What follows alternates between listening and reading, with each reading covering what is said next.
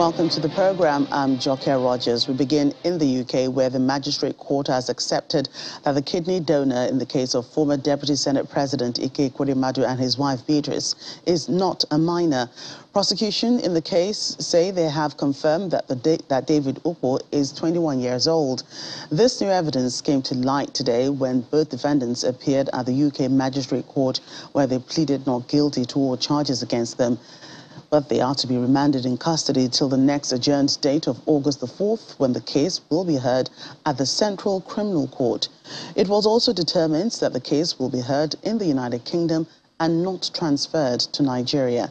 The Federal High Court in Abuja had on Wednesday, July the 6th, ordered the National Identity Management Commission to transmit the certified true copy of the biodata information on David Ukpo to the Attorney General of the Federation for onward transmission to the United Kingdom. The documents were sought for the purpose of effectively defending the Ekweremadus in the UK. Well, our London correspondent Juliana Olayinka was at the Westminster Magistrate Court earlier today and now gives an update. Well, given the huge public interest around this case involving the former Deputy Senate President Ike Ekweremadu and his wife Beatrice, there were no surprises that Westminster Magistrates Court was absolutely full of individuals that had specifically flown in from Nigeria to show the senator some support. And of course, there are Nigerians within the British community that have a keen interest in the trial too. Two big outcomes from today's hearing.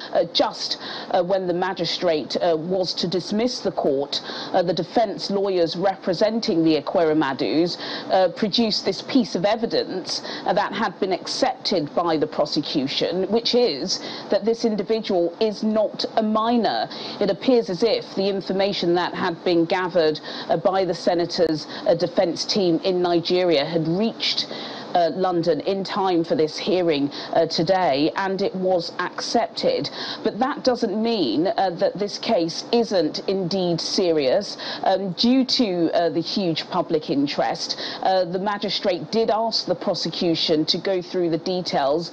I won't go through them now because, of course, many of us will be aware of them, but this does involve organ harvesting and modern slavery. And now the case was adjourned until the 4th of August.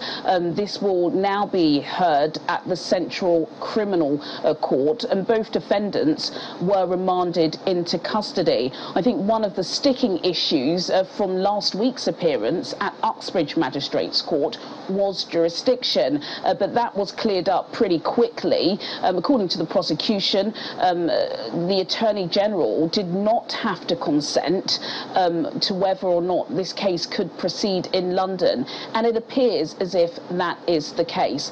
So just to confirm, the former Deputy Senate President Ike Ekweremadu and his wife Beatrice have today in London been remanded into custody yet again, and they are due to appear in front of a judge at the Central Criminal Court on the 4th of August. Juliana Olayinka, reporting for Channels TV News in London. Thank you, Juliana. Well, also in the UK, UK Prime Minister Boris Johnson has resigned as head of the Conservative Party. That's the biggest news coming out of the United Kingdom today. He gave a press conference earlier today, about 4 hours ago, stating that he will resign as the head of the Conservative Party, but he will remain in place until someone else is elected to take over from him. While some Africans have been reacting to the political crisis in the United Kingdom, comparing Boris Johnson's refusal to step down as Prime Minister with African politics. The latest chapter in the saga is that Prime Minister Boris Johnson has said that he will step down as leader of the Conservative Party, but he will remain in office until October, as I reported earlier. Zimbabwean journalist Hopewell Chinono tweeted that Mr. Johnson's proposed plan to stay on until October sounds like a tactic of former President Robert Mugabe. Another commenter urging Mr. Johnson to stay on said that he was showing the world that a sit-tight entitlement mentality is not unique into any people or region. Another person says that Mr. Johnson showed that trying to cling to office was not just an African issue. Well, here in Nigeria, the Cross River State government in the South has visited victims from Nko and Onyedama communal clash and have supported them with medical services. So the people, they're asking the people to live healthy despite the communal dispute between them. The Director General of the Primary Healthcare Development Agency, Dr. Janet Ekpeyong, explained that the state governor, Ben Ayade, is concerned about the health situation of those displaced. The skirmish between Nkoa and Onyedama communities has left a trail of death, destruction of property worth millions, and an undetermined number of displaced persons. In the aftermath of the violence, state government officials from the Cross Rivers Primary Healthcare Development Agencies arrived to provide medical services and relief materials to the displaced. We have health personnel providing health services to the people, ongoing testing, consultations, as well as vaccination is currently ongoing. We have all the nutritional supplements, the vitamin A's and deworming tablets for the children, then also some supplies for the pregnant women as well to ensure that they can benefit from the services available. Prior to this time, the people of Nko and Onyedama communities have lived together peacefully. Our people are traumatized. Our people are camping in other neighboring villages as refugees.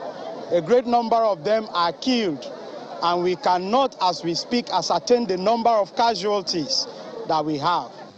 The paramount ruler of Yaka local government area, His Royal Majesty Obolofem Ubana of UGEP, expresses gratitude to the government for the show of love demonstrated at this challenging time. He also uses the occasion to appeal to government to ensure proper settlement of the displaced persons. We are very grateful to them that they came to help our people, to support them with few items. You know, a lot of people have been stranded, a lot of people are hungry. So coming to our aid at this time, we appreciate it so well. Expectations are high with these two communities that the state government will put in place the necessary infrastructure in place to give residents a sense of safety. Elsewhere, the UN has warned that 8 of the 18 regions in Somalia are now at serious risk of sliding into famine by September due to a devastating drought and the war in Ukraine. At least 200 children have died of malnutrition and disease since January. The number of people suffering from food insecurity has increased to 7 million people compared to 4.5 million in May. The warning comes as the UN's Food and Agriculture Organization released new figures showing that nearly 10% of the world's population are affected by hunger. Eastern Africa and the Sahel are the most affected regions on the continent. Yeah, our humanitarian colleagues are telling us that due to the drought, it is believed that there will be famine in 8 areas of the country by September.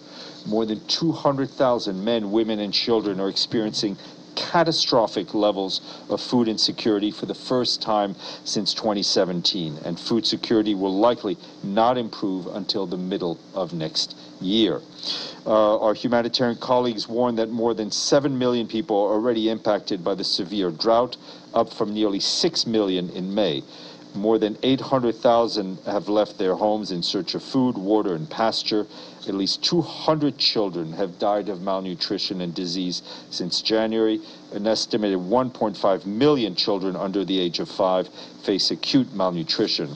Late last month, our partners launched the Drought Respond and Famine Prevention Plan to provide life-saving assistance and prevent famine in Somalia. The plan calls for nearly $1 billion to reach 6.4 million people through the end of the year. Separately, the Humanitarian Response Plan for Somalia, which calls for $1.46 billion to help 5.5 million people, is only 30% funded as of today. With nearly 4 million people having received assistance since January, we need much more cash and resources to meet the growing needs and avert a famine. In the meantime, the number of people affected by hunger globally rose to as many as 828 million in 2021. That's according to a new UN report. The State of Food Security and Nutrition in the World 2022 report issued by the Food and Agriculture Organization of the United Nations was released on Wednesday. Speaking to journalists in New York, Maximo Torero, the chief economist at the Food and Agriculture Organization, said that the pandemic has increased existing inequalities, heightening the challenge of eradication of hunger, while the chief economist of the World Food Programme, Arif Hussein, says the reasons for this crisis are conflict, climate, the economic shocks, and the rising costs. So as much as 828 million people face hunger in 2021, and this means an increase from 2019, so just before COVID-19, of 100 million more people facing hunger, and we are talking of chronic hunger, which is the indicator of SDG that we use. The pandemic has increased existing inequalities, heightening the challenge of eradication of hunger, and our projections show that by 2030, we will be in 670 million people still hungry, which will be exactly the same number when we agreed on the SDG 2 in 2015. So beyond hunger, more than 2.3 billion people in the world lack access to adequate food in 2021, and moderate or severe food insecurity remain stable, but severe food insecurity has increased more in the last 2 years. When we look at the other indicators of nutrition, of global targets of nutrition, we see a small improvement in child stunting and exclusive breastfeeding, but still not at the velocity that is needed to achieve the targets. And we are also moving in the wrong direction on adult obesity and anemia in women.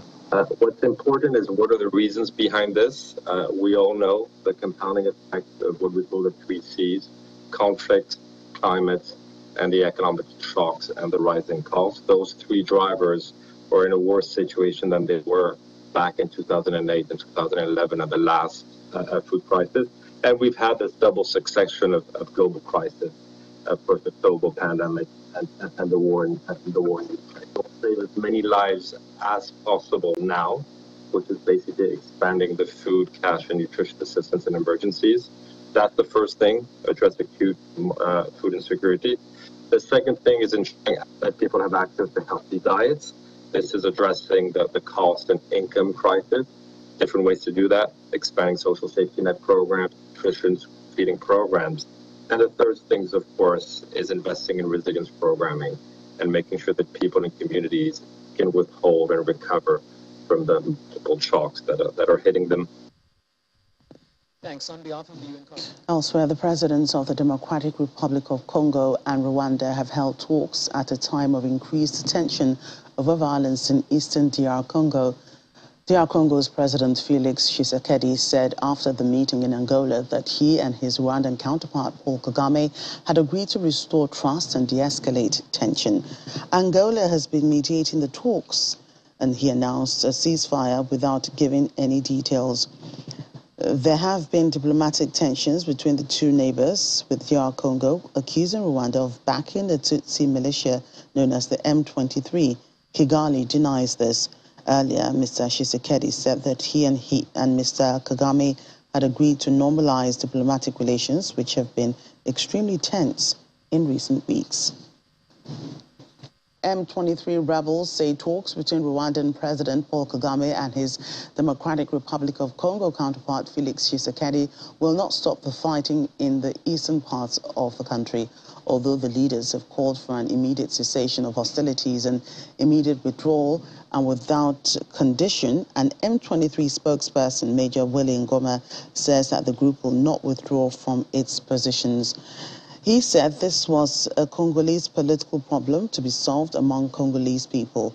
DR Congo accuses Rwanda of backing the M23, which both Kigali and rebels have consistently denied. Mozambican President Filipe Nyusi and his Ukrainian counterpart Volodymyr Zelensky have held a phone conversation to discuss the situation in Ukraine. In a tweet by Mr. Zelensky, the two leaders discussed the situation regarding the war as well as the impact it's having on food security. On his part, the Mozambican president said while his country abstained from voting on a UN resolution that condemned Russia's invasion of its neighbor. Mr. Nyusi said the dispute should be resolved through dialogue and welcomed Mr. Zelensky's intention to speak to African countries. The conflict in Ukraine has worsened already. Existing grain shortages in Africa caused by bad harvests and insecurity. Over 40% of wheat consumed in Africa usually comes from Russia and Ukraine. The Ukrainian leader also congratulated Mozambique on its election as a non-permanent member of the UN Security Council. And from this Wednesday, fuel prices are up once again in South Africa, just as the country grapples with unending power cuts this winter. The ripple effect on lives and livelihood is stifling, says some of those we have spoken to so far. Our correspondent Betty Dibia reports. As power blackouts continue in South Africa, motorists are now bracing themselves for yet another petrol price hike. They will be paying 26.20 Rand per litre, the highest petrol price increase South Africa has experienced so far. Business owners bear the brunt of these increases, as many who use generators will be spending more, while others lose customers. But I don't think we're exclusive on the petrol price. I think the whole world is fighting over the price. They're protesting around the world. Greece is up to 44 Rand a litre, so we're not there yet. But the stupid war in the Ukraine, that's the problem with it. The more importantly is Eskom. Let's talk about Eskom. I just think now with Eskom, everything, our generators are breaking down even now with the amount of hours. It's totally ridiculous. Look, the power is chasing my customers away. So I think this is what's happening at the moment is so ridiculous. It's very bad because like at the moment we've got load shedding from 8 to 10 and then 4 to 6 and they're doing this load shedding while we in business hours twice a day, It's very detrimental because people don't come out when there's load shedding. It affects all the signal in the area, so it's very hard. It's very disappointing, actually. It makes cost of living really ridiculous at this point. About a week ago, the country experienced stage 6 power blackout for the first time ever. And Public Enterprise Minister Pravin Gordhan blamed this on striking workers and that the demand on the power utility during winter is much higher. The reason we have level 6 for the first time in Eskom's history and this country's history is because of the illegal industrial action that has been in place since the 22nd of June. So what level 6 means is that 6,000 megawatts cannot be supplied by Eskom, and where during winter, for example, today or yesterday, the demand is about 32,000 megawatts. Eskom will not be able to supply that 32,000. It will be able to supply 6,000 less than 32,000, and it doesn't mean that the whole country gets into a blackout. The striking workers have now accepted a 7% wage hike offer. Hopefully this will let there be a bit more light going forward. And this Wednesday the country will again face additional prices at the pumps. Motorists say this is a disaster. It's a disaster. It's a huge problem. Because now you're going to have companies that are not going to have people coming into work. Because why? Because they can't afford to. No, because they don't want to be there. So I think it's a big problem. I mean, I laugh because there's really nothing else you can do. You get upset, no one's going to listen and no one's going to hear you and no one really cares. The silence from government is deafening. Like at least somebody needs to say something. While some think solar power could be part of the solutions government is seeking, along with recently approved renewable energy projects, rolling rotational power blackouts continue, and to add salt to injury, electricity tariffs have gone up by 7.47% this July. The family lawyers of Burkina Faso's independence hero Thomas Sankara have called on the judiciary to arrest former President Blaise Compaoré, who is expected to return home from exile on Friday. Mr. Compaoré, in exile since his ouster in 2014, was in April handed down a life sentence over the 1987 assassination of Sankara. The demand by Sankare's lawyers came after the Burkinabe government announced that Mr. Kampare will be among the former heads of state holding talks with the military junta on Friday as part of efforts to accelerate the question of reconciliation. It's unclear whether Mr. Kampare will be subjected to a judicial process. However, the government said that the upcoming meetings between the junta and ex-leaders does not hinder the legal proceedings initiated against some of them. Ethiopia's Prime Minister Abiy Ahmed is expected to address the country's parliament as pressure mounts on his government over the killing of hundreds of ethnic minorities in two separate attacks in recent weeks. The violence last month in farming villages in Oromia claimed more than 300 lives and many were killed in yet another attack 2 weeks later.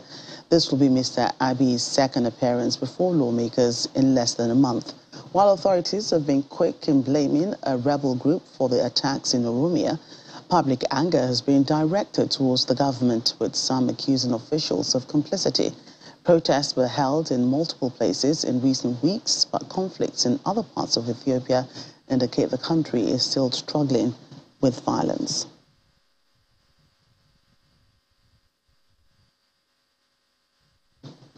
Elsewhere now, an initiative called Everyday Nile brings together photographers, journalists and researchers from different Nile Basin countries to tell their stories of their communities with the Nile. Take a look.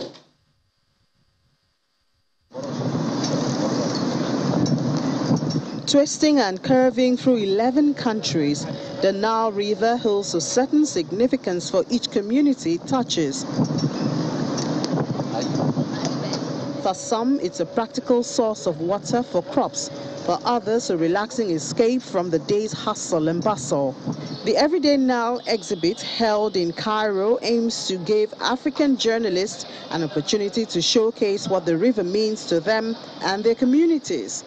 More than 10 reporters and photojournalists worked for 3 years, documenting and telling the stories of those living on the banks of the Nile. The stories of my family are always connected to being close to the Nile. Here in Cairo, we're deprived from the Nile. We always see the Nile from a distance, and we have no direct relation with the Nile other than drinking from it. But my family there in Upper Egypt could view the Nile and be close to it, to move around it. For them, this was their trip and their leisure. The project, which includes stories from Egypt, Sudan, Kenya and Ethiopia, also offer key information and figures about the Nile. It enables us to have a voice for the Nile, to be able to tell the stories that need to be taken into consideration and be used in making decisions.